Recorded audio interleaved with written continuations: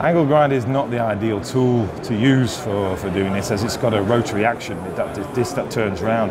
Really, a better tool would be something like a Saturn X machine to get a nice brush finish. But if that's the only tool you have option to you, then you could perhaps use a first step would be a P80, P120 fiber disc, something like the Norton Quantum high performance grain for removing any surface imperfections, scratches, etc. in there.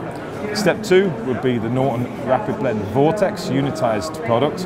Now this would remove the scratches put into the material by the fiber or flat disc on step 1, and take down the peaks and troughs of the surface condition for ever refining. Step 3 would be something like the 2SF Rapid Blend from Norton as well, which is a softer silicon carbide abrasive and fine grade, again reducing the scratch from the previous Vortex disc.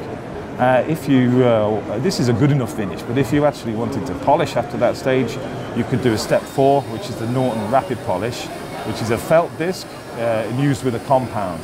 Now here, we really do need to reduce the speed, because this disc is not rated at the maximum speed of the angle grinder, so take it down to about 5,000–6,000 RPM maximum.